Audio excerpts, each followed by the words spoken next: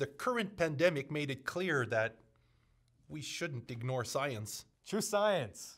To science? Choose science. Sorry, that makes me real nervous. I'm getting awkward. Choose science. Like, choose science. Yeah. Choose science. Choose science. Choose science. Choose science. Choose science. Yeah.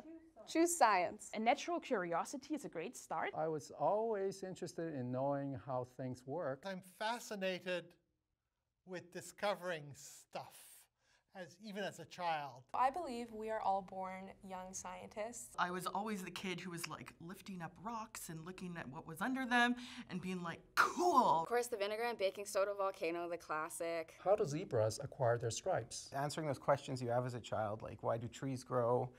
Why is the sky blue? And why is it raining?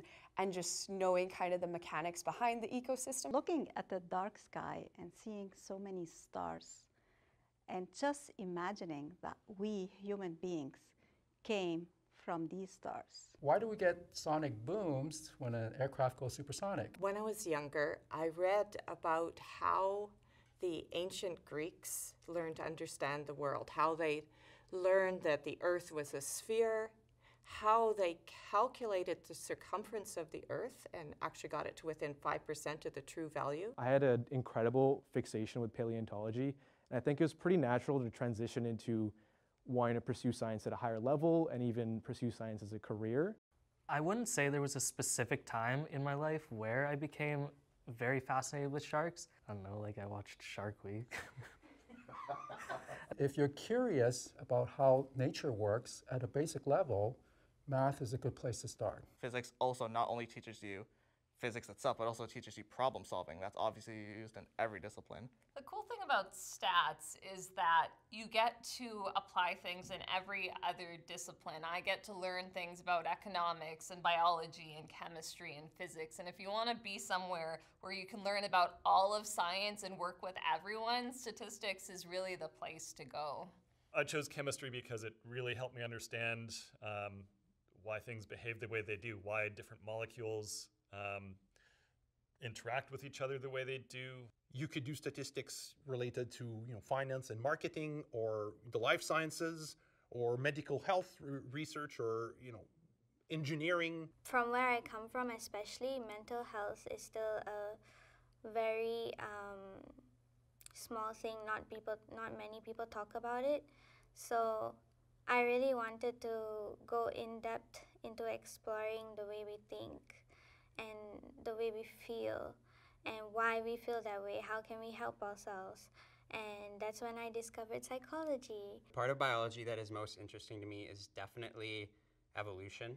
That's my specific focus for my major, and I think it's just because I have such a passion for history and living things that kind of comes together to form evolution, so it just made sense for me to go with that.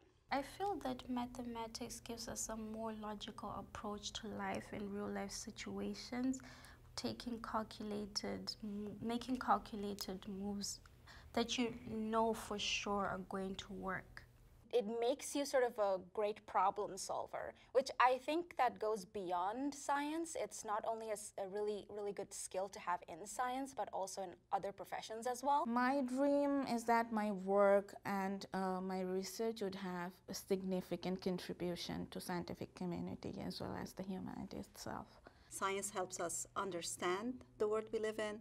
Science helps us shape the future for the next generation. That's why I chose science, and that's why I enjoy teaching at U of M as well. My dream is to help and to inspire young students like myself from Northern Manitoba to come and pursue science at the University of Manitoba. Choose co-op. Students should choose the Science Co-op program as it enables them to test drive different positions and employers in research, government, industry, and non-for-profit environments locally, nationally, and internationally, all the while gaining 12 months of paid degree-related work experience, along with the acquisition and development of technical and non-technical skills. We need to put some film in the camera now. We're gonna do this. We're gonna do this for real. So if you don't mind starting from the beginning. And